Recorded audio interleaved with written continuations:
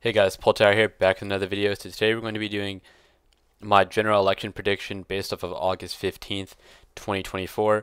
So, since my last video, a lot has changed. Everyone knows Biden dropped out. I kind of thought he would stay in the race, but anyway. Yeah, the race has gotten a lot tighter than I expected as well. So, we're kind of seeing a honeymoon period for Kamala Harris. She's doing rallies, and I'm starting to think that the Trump campaign is not really making the best plays right now. So, for example, they attacked Joe Rogan. I don't really see what they gained from that.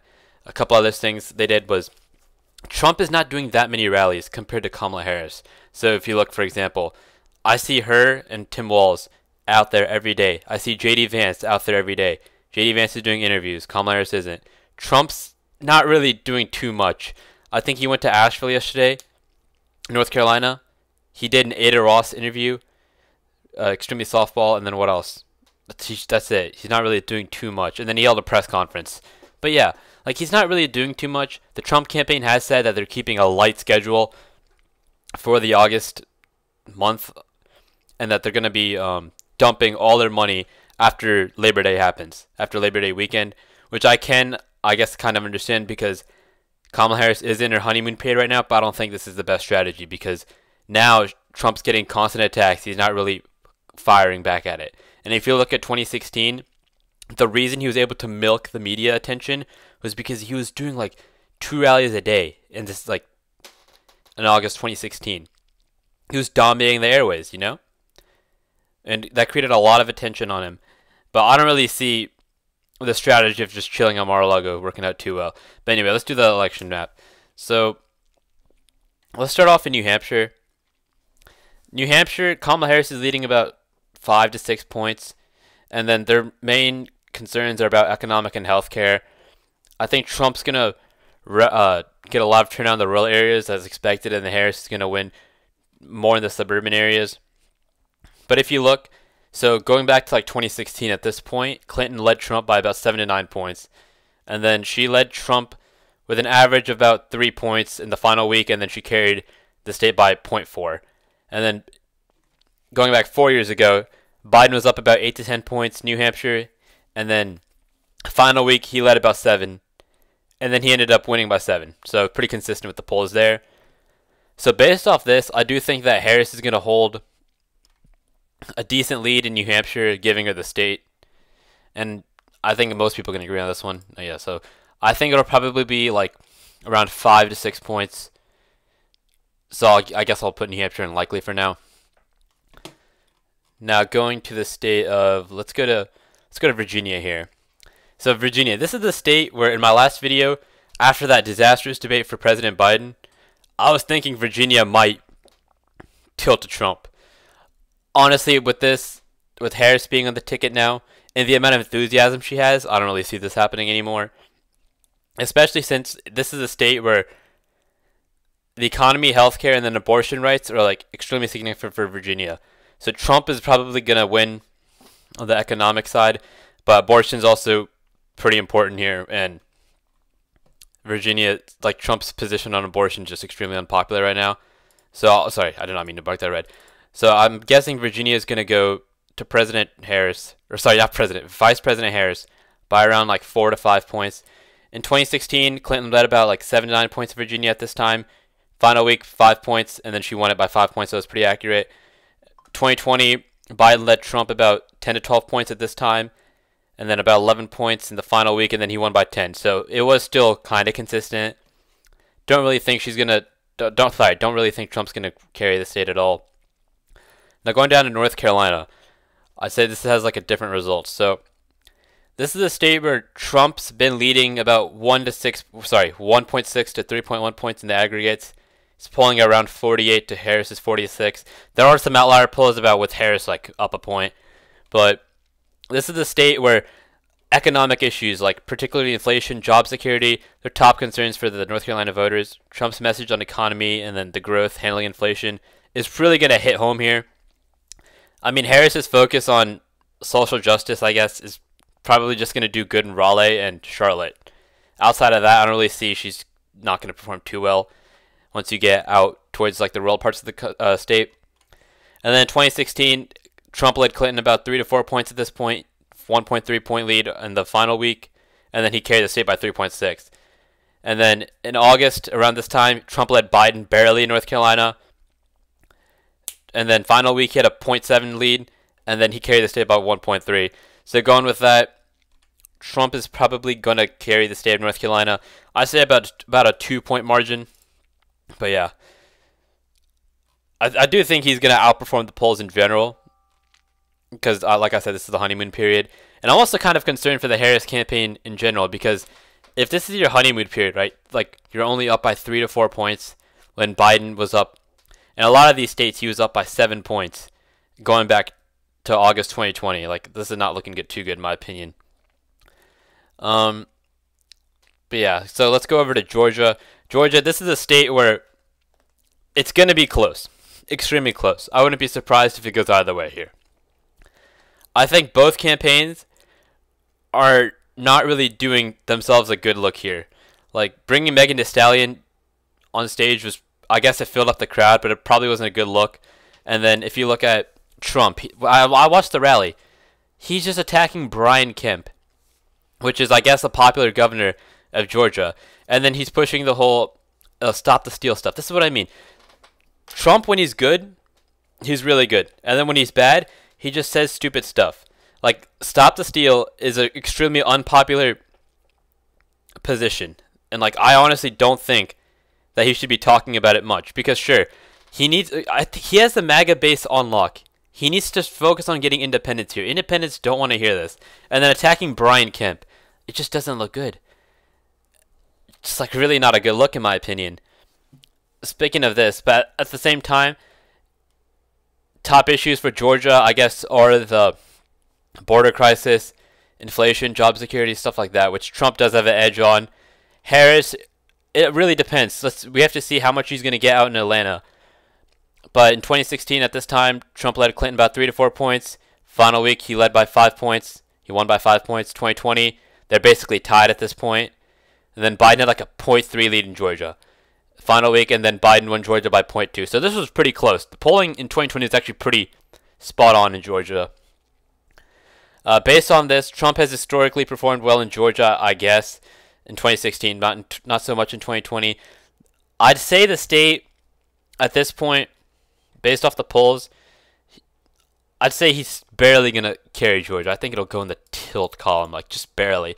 Now, I wouldn't be surprised if Trump were to, just win by a point here, or if Harris were to like win by like 0.2 or something. The state's going to be extremely close.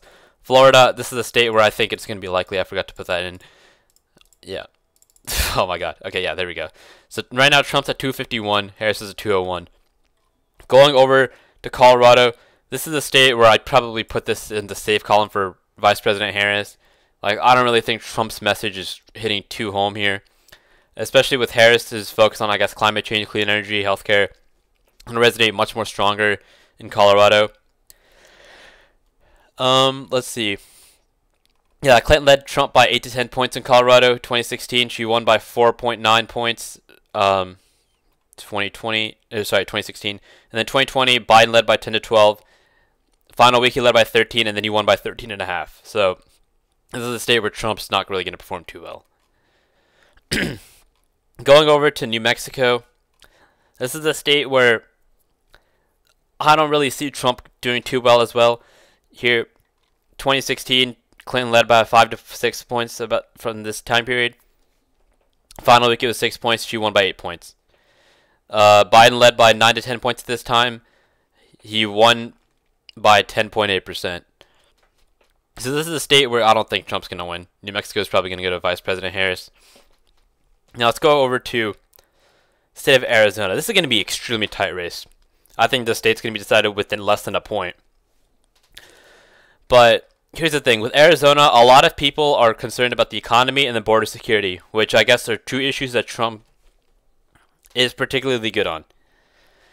And at the same time, what I'm watching, so for example, Harris is completely flipped on the border stuff. Calling Harris the border czar and associating her with the mess at the border is a very strategically good move for President Trump. They're forcing Harris to pretty much split off from that message, I guess. And now she's trying to be like, oh, I'm tougher than Donald Trump at the border. That's the thing. I don't think this is a good look to her base, at least, towards the progressives that she needs to win in the state of Arizona. I'm saying this because if you look at Europe, there have been studies done where left-wing parties have adapt like right-wing policies, especially on immigration, like Emmanuel Macron. Once you go towards the right, you think you're going to win over independents or people who are voting immigration as their top issue. But it doesn't work because those people whose top issue is the border crisis, they're going to be going to Trump no matter what. So you're not really going to be making inroads with them. The only thing you have is losing your base, which is probably not a good look, especially in a state like Arizona where it's going to come down to the wire. But at the same time, oh my god, I don't know what happened with my mic. I saw her Arizona rally. It was pretty big. And if you look in 2016 mid-August, Trump was leading Clinton by about 1 to 3 points. Final week about 1 point. And then he won by 3.5. So he outperformed the margin there. Mid-August, Biden led about 2 to 3 points. Final week it was about 1.5 point Arizona. And then he won by 0.3. So Trump does overperform the polls here. This is a state that's a true toss-up, but honestly, if I had to say, I'd probably give it to Vice President Harris, just because of the abortion thing here. It's not really a too good look. So right now it's at 227 to 251. Now let's go to a state like Nevada. So with the state of Nevada, this is a state where Trump's still leading in the polls by about, like, what, 3.5 point aggregate? Economy and jobs is a pretty big issue here. Healthcare, same with some of the social issues where Harris is going to have a lead. I think Harris is going to perform well, obviously, in like Las Vegas, Reno, where the Democratic base is strong, and then Trump's going to absolutely dominate in the rural areas. But if you look at the suburbs, like Clark County, like the Las Vegas area, it's a key battleground. Harris needs to perform really well here to counter Trump's strength in the rural Nevada. But I don't really know if that's going to happen, especially in Nevada. So Clinton led about Trump by 4 to 5 points in Nevada in August, mid-August at this time. Final week, it was 2.4, and then she won by 2.4. So this was pretty spot on. Biden led Trump about 6 to 8 points in Nevada at this time. The average was 2.4 in the final week, and then he won by 2.4. So both times, it's been spot on. The final week, at least. So since Trump does tend to do better in the polls going towards the election, he's already winning, and he wasn't the past 2 times. I will give Nevada to Trump. I think it'll be lean. I don't really see Harris performing too well, honestly, here. But yeah. Going over to Minnesota, this is a state where I think it's probably going to be likely for Harris. Tim Walz is from there. I think Tim Walz is going to really help carry the state for Harris. She was going to carry it regardless, even if it was Shapiro as the nominee for VP. But yeah. I don't really think we have to go too much over Minnesota here. But now going over to the 3 most interesting states in the election, I guess. So if you look at Wisconsin, she's leading about 1.2 average. It's about 48.9 to 47.7. Harris has a stronger lead when third-party candidates are included, so with RFK Jr., for example. And then voters in Wisconsin are particularly focused on economic issues, like particularly job security, inflation. This is where Trump's going to do well. Blue-collar voters in the rural areas. Let's see, healthcare. This is the part where Harris is probably going to edge him out. Mid-August 2016, Clinton was leading about 10 points. Final week 6.5, and then she barely lost by 0.7. So Trump definitely outperformed 7 points in the final week. And then if you look at the 2021 mid-August, Biden was up 6 to 8 points. Final week 6.7, and then Biden won Wisconsin by 0.6. So there's a silent majority that usually does go for Trump. But based on this, I think Harris is she is still winning Wisconsin in the polls at least. Given the tight polling and the historical trend of Trump overperforming, I think it's going to be really close. Wisconsin is likely to be very close. But I do think, as of right now, I'll give the state to Harris, just barely. It's going to be pretty close, tilt to Harris. I wouldn't be surprised if it goes to Trump. But yeah, right now 247 to 257. So now we have Michigan and Pennsylvania left. So going over to Michigan, Harris is doing much better in Michigan than she is in the other states. So there's this one outlier poll. I think everyone's seen this where she was up by 11 points. I don't think she's going to carry 11 points. Everyone knows. Even she knows she's not going to get that by 11 points. Now, this is the thing where I think is going to be really important. This is a state with a high Arab population. And if you look at Harris, the way she's standing on the conflict, she's been extremely vague. So there is a portion of hope for her in terms of that voting bloc that Biden just completely lost. But at the same time, I don't think a lot of people are stupid. They do see that the administration is called Biden-Harris, so she is pretty much associated with what's going on. But at the same time, like, she's being pretty quiet about Israel and Gaza, the Hamas conflict, which does spark hope to that group of voters, which I do think will likely give her the state, just barely. Clinton led about 8 to 10 points at this time. Clinton led Trump 3 to 4 points in the final week, and then Trump barely won. It's a pretty big swing, 3.7 swing.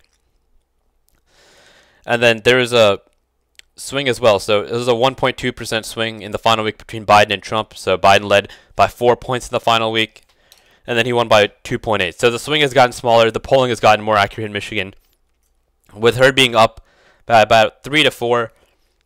Don't really see how Trump's going to swing it. It'll be less than 1 point for sure. So it'll be 262 to 257. Now going over to the state of Pennsylvania, this is going to be extremely close. Yeah, let me pull it up. Yeah. So Pennsylvania, this is the state where Kamala Harris is leading about 1 to 3 points in the most recent polls. This is a state where I'd say Trump is more perceived as a stronger candidate on the terms of economic management, job creation, immigration. Trump is also leading here. Healthcare, it's going to Harris. Sorry about that. But then if you look at the polling, so in 2016, mid-August, Clinton led Trump by about 7 to 9 points, and then final week it was 2%, and then Trump won by 0.7. Biden led Trump by about 6 to 8 at this time, and then he led by 1.2 in the final week, and then he won by 1.2. So it was pretty spot on. Trump has consistently outperformed the polls in Pennsylvania. Given the historic trends of Trump's just pretty much overperforming in 2016 and the tie accuracy in 2020 in the current polling, I'd say Trump has a pretty strong chance of winning Pennsylvania. I do think the undecided voters are probably going to swing in favor of him, in this state at least. But the state's still going to be pretty competitive, so I could definitely see Harris winning the state, as of right now at least. This is a pre-debate. I do think that it will barely swing to Trump. So this is my map right now. 262 to 277. 276. I do think a lot will and probably will change. Like we said, 3 months. We have, like, what, 88 days? Something like that to go to the election. That's actually, like, an eternity in politics, especially based off what happened in July and June. Like, the Biden debate, Biden drops out, Trump got shot, RNC, all happened within a month. It feels like a while ago, but it just recently happened. But this is my map, 262 to 276. Let me know what you guys think in the comments down below. Thank you for watching. If you liked the video, please like and subscribe. And yeah, thank you so much.